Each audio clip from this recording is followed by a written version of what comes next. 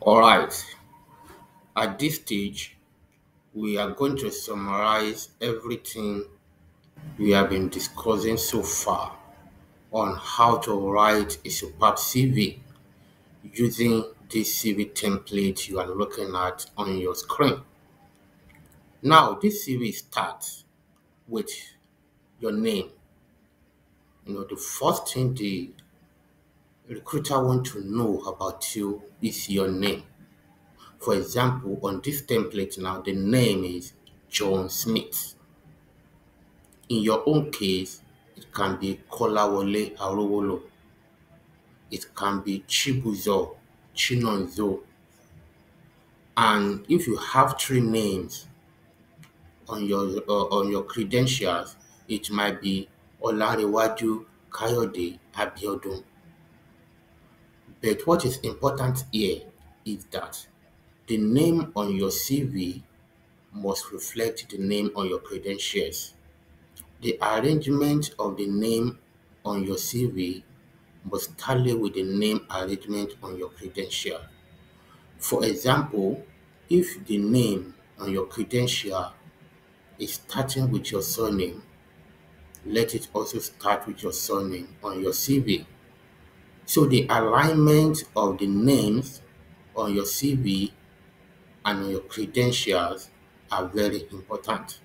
So that is the first thing the recruiter wants to know about the person that is applying for the advertised position. So the second thing that is important here is the contact detail. The recruiter will also look at your contact detail. For example, if the recruiters are looking to employ somebody residing in Lagos, for example, so this is where they are going to know where you currently reside. So your address will reflect the state where you currently live. It is also very important, and it must be detailed. It must explain exactly where you live, the area, the territory, the local government. It has to be very detailed. Then the second thing they want to know, which is extremely important, is your phone number. The means through which the employer will contact you is either through your phone number or through your email. So it is very important that at this juncture you put a very functional phone number that you know that anytime you are called, it should be very available and you'll be ready to pick it up at any particular point in time, whether during the day or in the night. You can be reached at any particular point in time. We should also cultivate the habit of reading our text messages because some of us we have text messages of days, of weeks that we have not opened at all. It is very important to state it at this stage is that the recruiter might not likely reach out to you to come for the interview after you have gone through your CV by calling you. There is a possibility that the means of contacting you will be through the text message. And in Nigeria, the recruiter, they are fond of the fact that they give you a notice of interview that will be very short. For example, they can contact you today's evening and ask you to be available for the interview 9 a.m. tomorrow. So if you are the kind of person that does not read your text messages regularly, it means that you might miss that opportunity and it might turn out to be a golden opportunity. So please, when you are looking for a job, it is very important that you pick up every call that comes to your phone and every text message that you receive. And also put a prompt on your phone that will alert you that a text message has just come in and they'll keep reminding you that you have text messages pending that you have not read. It is also important. Likewise, your email also is very important. Some recruiters, some employers, they may not reach out to you through your phone. It might be through your email. So you have to constantly be checking your email every day. Like I said earlier, they are going to give you very short notice between the time they contact you and the time they expect you to appear for the physical interview or online interview, as the case may be. So you cannot afford not to be reading your mail like every 1 hour if possible. So please also ensure that your email is functional, you are online at all time. It is very important as well. So that is the most important, one of the most important things that the employers are looking out for on your details. Now, the next thing I'll talk about here is what we call your summary or your profile. Now, we are explaining these things. Your summary is just like your brand. Your summary is what will explain in details who you are in few words. Don't let me even say sentences, because the summary is not expected to be more than like two, three sentences. So you have to go and learn the skill of summarizing your details, your profile to reflect exactly what the employer is looking for. So here I've already told you how to write your details, your profile. It should not be abstract. It should be speaking directly to what the employers are looking for in the person they want to recruit. So let it be very direct, let it be detailed, at the same time be a summary, and speak directly, like I said, to the skills that the employer are looking for. So your summary is very important. And remember, I also told you that the recruiter has an average of 6 seconds to glance through your CV to know whether you qualify or not. So these 6 seconds, part of these 6 seconds, or most part of these 6 seconds, will be spent in reading through your summary. So if your summary does not prove that you are the one they are looking for, the likelihood that they will go through the rest of your CV is very, very slim. So let your summary be very scintillating, let it be captivating, let it be sweet, let it be what they are looking for. So it's very key and very important. So the next here is experience. Now, if you are an experienced person, and they want to hire you as an experienced hire, let your work experience come first before your educational background. And in listing your work experience, let your most recent experience, your most recent job function come first, then downward like that. But please, in your most recent job function that is coming first, ensure that something that is very related to the skills your would-be employer is looking for is captured there very clearly. They want to see it there. And in every job functions you are listening where you have worked before, make sure it is very relevant to what the recruiter is looking for. This one also is very, very important, and you must not overlook it. So don't just go there and be listing your work experience. It has to be in sequential order from the most recent to the least recent. And when you are listing your job experience, work experience, please ensure that you accompany it with dates. For example, between 1995 to 1998, I was working with XYZ Bank. Then you summarize what you did during the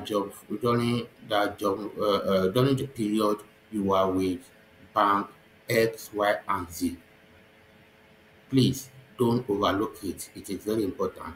The date range with which you underwent that work or you performed that duty in XYZ bank must be stated clearly.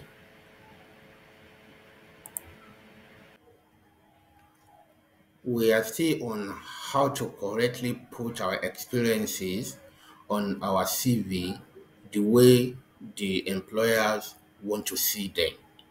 Now, I talk about the importance of putting the date range of the period you acquired the experience on your CV. For example, look at what I'm pointing out on the screen here. This person worked as a senior web developer between 2015 to 2019 in Vision Multitone.net company. So it is very important that you put the date range, you put the name of the company, then you put the position that you occupied during the period you are working in that company. Now, underneath the position, you are going to list your job functions, your role, most importantly, what you accomplished when you are working as a senior web developer in this particular company. And when you are listing these functions, please don't write them like sentences. It is better you put them there as bullet points so that at a glance, the recruiter will see what you are trying to communicate and they will understand and they will draw conclusion whether you have the prerequisite experiences or not.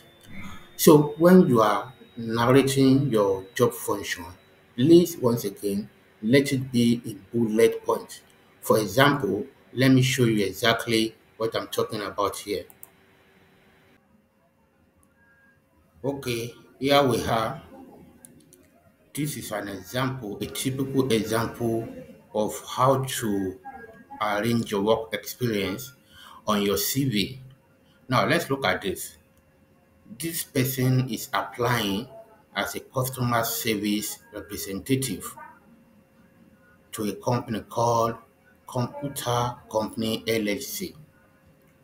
Now, if you look at your screen very well, you will see that this particular company is where the applicant is currently working. And that is how the date is put in this way, 2016 till present. So what you are telling the recruiter that as we speak, as you are writing this application, as you are submitting this application, you are still working with this company. Now, let's see how you arrange your work experience on your CV. Number one, you will see that the work experiences are listed in bullet points. They are not written as sentences. You don't need to write story here. Just put the relevant point and let it show. So that is exactly what this person did here. He highlighted the work experiences in bullet point. Secondly, you will notice that when he was writing this work experience, he was not using something like I was organizing or I was supervising customer service or I was implementing or I did this, I did that. No, you put your work experience in simple past tense without using whether he or she or I or we. So here you will see number one here supervised in past tense, supervised customer service training program that grew customer engagement by 35%. Implement new office layout that enhance communication between staff. Won Employee of the Year twice in bracket 2017, 2019. Now, before I move forward, when you are writing your work experience, please, the recruiter is interested in what you actually achieved. And you know, when you are putting out what you achieved, you have to prove it that you actually achieve it. That is why sometimes it is very important to put quantitative measure when you are writing your work experience. Let it be quantitative, don't let it be abstract like we discussed earlier on. So if you look at this number one now, supervised customer service training program that grew customer engagement by 35%. This 35%, you must highlight it. It's very important. They want to know how you achieve the result. Yes, it is good you are supervising customer services training program, but what did you achieve at the end of the day? And that is why this one is there, 35%.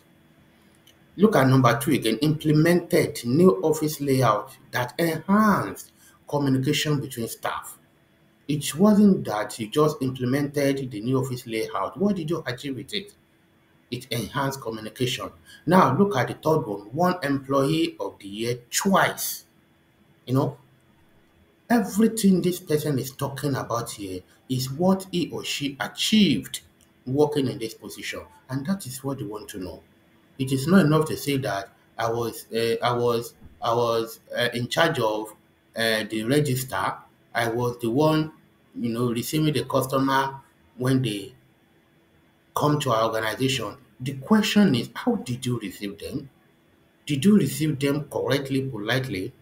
Were the customer happy about the way you received them?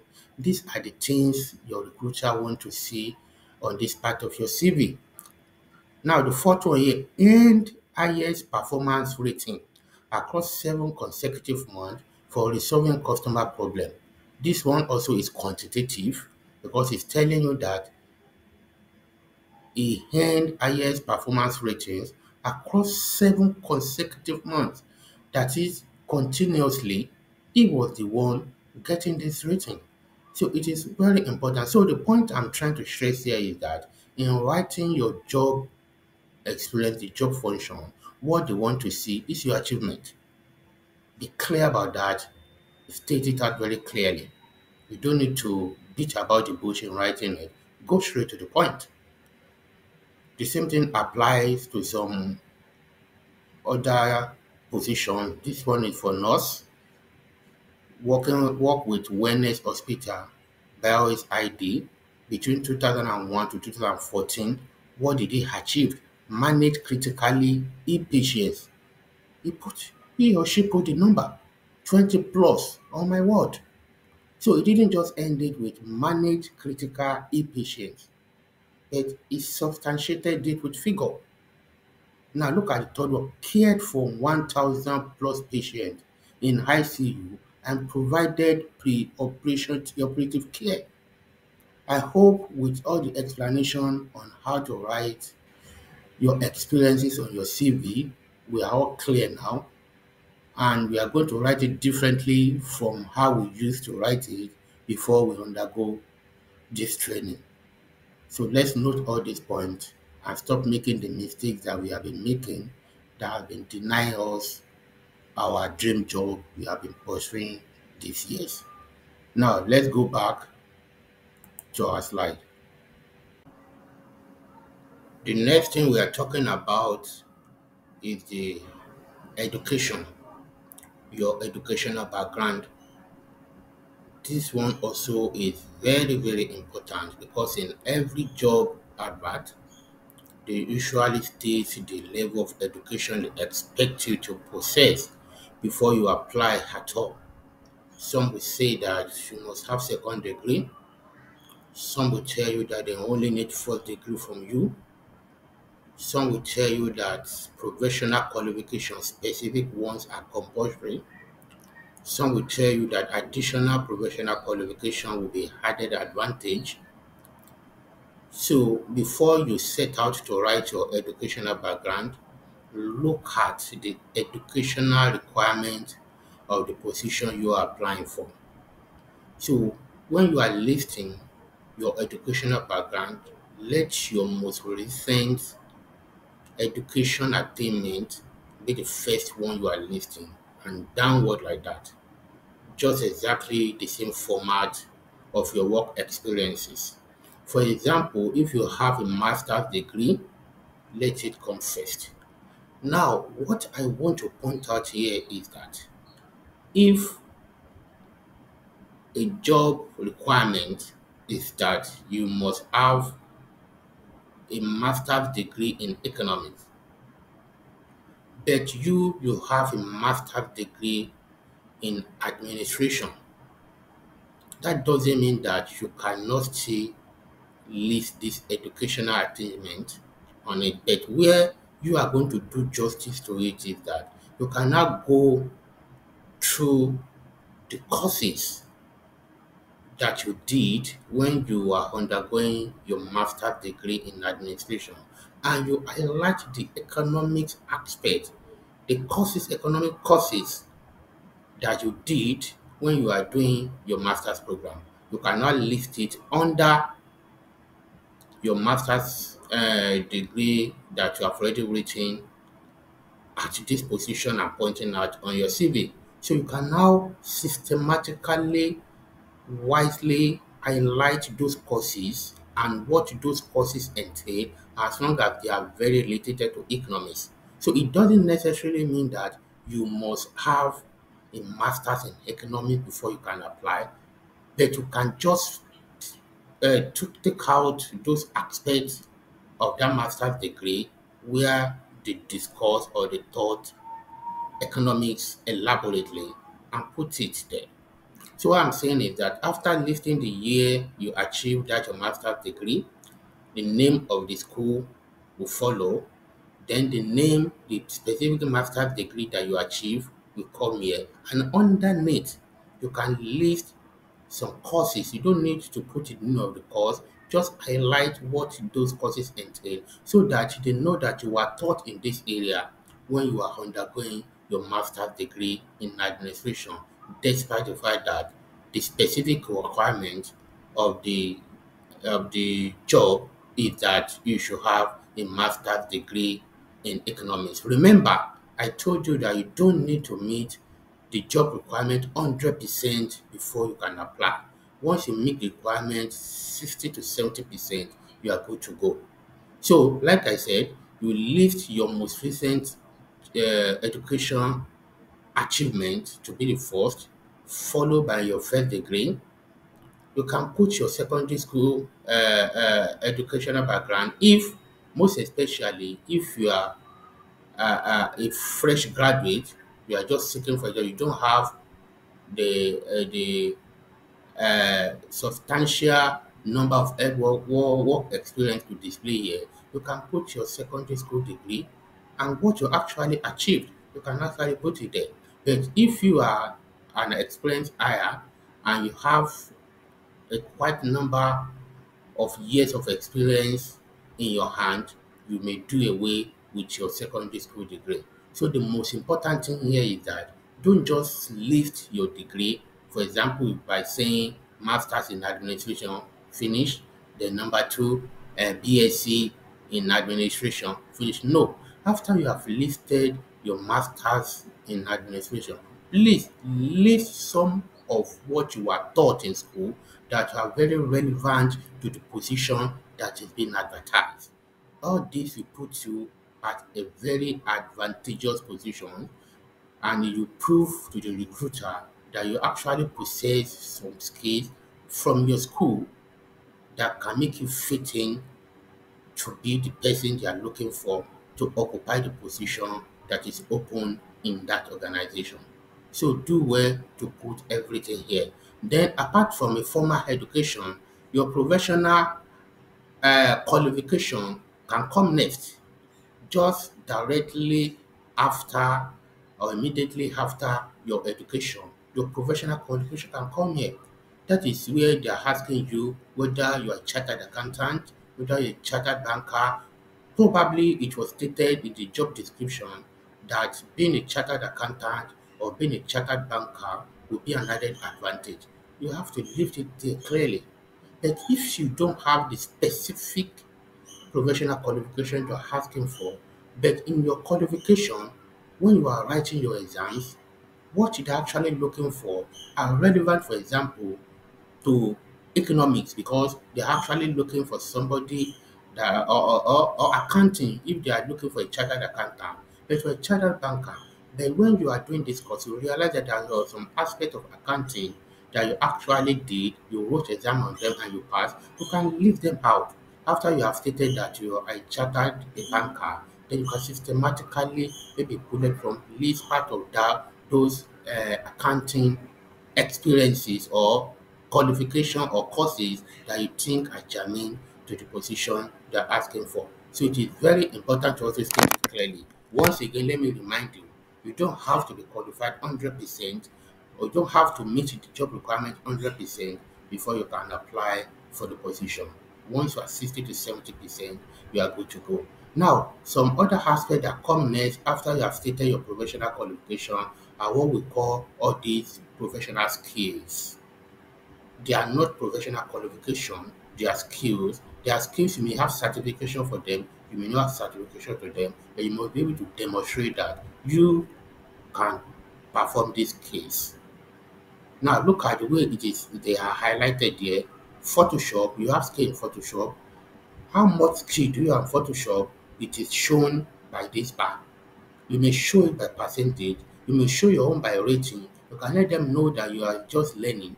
You can let them know that you are moderately skilled. You can let them know that you can conveniently work as a Photoshop person. You can also let them know that you are an expert when it comes to Photoshop. You can also tell them you are a professional in the field of Photoshop.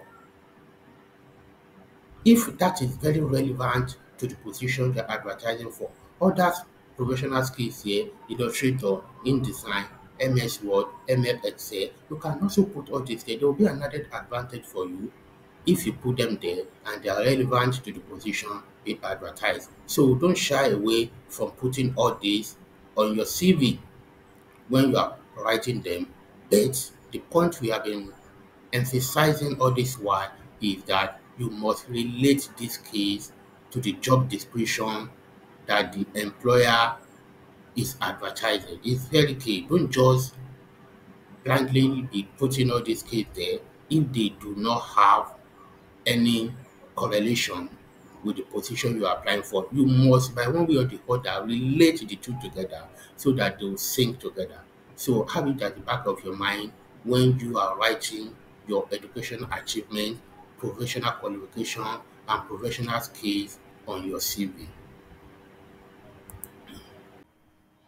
Now, let's go to the part where most job seekers pay very least attention to, but unfortunately is extremely important in this our century when you are looking for a job. Now, you see this part where I put follow me. It has a lot to do with your social media activities, your behavior on social media.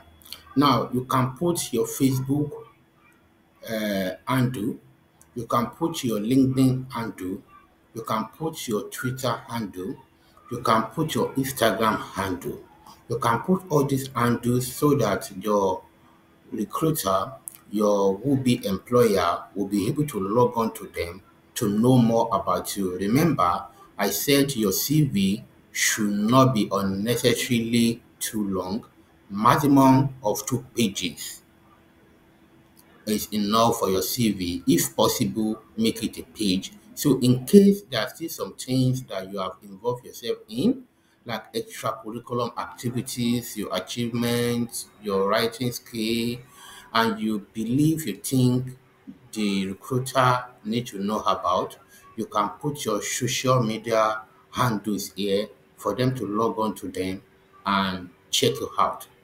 But believe me, even if you don't put your social media handle, 3 out of 5 recruiters, the employers, will use your name and search for you on social media because they want to know how you have been behaving on social media. This thing seems very simple, but it is one of the major reasons why most people are not getting called for the interview because they realize that on social media they are very irresponsible and they realize that a lot of things they discover on social media are very contrary to what they put on their CV. Their social media is saying one thing about them, their CV is saying another thing entirely. So they put that kind of person down as being dishonest, and believe me, no sensible, serious organization will want to employ a person that have been are perceived to be dishonest. So what this thing is telling us is that we have to be responsible in our social media activities. Don't engage in argument blindly. Don't display religion fanaticism on social media. Don't display tribal bigotry on social media. You have to prove in your activity on social media that you are a very tolerant person. No organization will be ready to employ somebody that cannot tolerate other people's belief, that cannot tolerate other people's religion, that cannot live and let live, that cannot work as a team. Because in a workplace, we are going to be interacting with a lot of people with different religious background, tribal background, and growth background. So it is very necessary we develop the attitude of working well with people so that we working as a team to achieve the organization overall objective. So please and please, if you are the kind of person that have not been mindful of what you have been doing on social media, this is the time to get it right. If you know that you have posted a lot of things that even you yourself believe are not meant to be done on social media, go and delete them now. There might be the stumbling block that have been stopping you from getting your dream job. And I'll have a word of advice for our ladies, most especially if you are the kind of person that is fond of posting semi-nude on social media. Please go back now and delete them. This may be an impediment for you in getting the job you have been pursuing. So, in summary, our social media handles, our activities on the social media are critical part of the things the recruiters usually consider before they finally call us to come and assume a duty and put us as part of the employee in their organization. So let's be very responsible in what we write. Let's avoid heated argument. Let's avoid causing people. Now I will highlight one examples of what prevented a very brilliant candidate that was qualified almost 100% for the position being advertised, what denied that particular person from getting that job.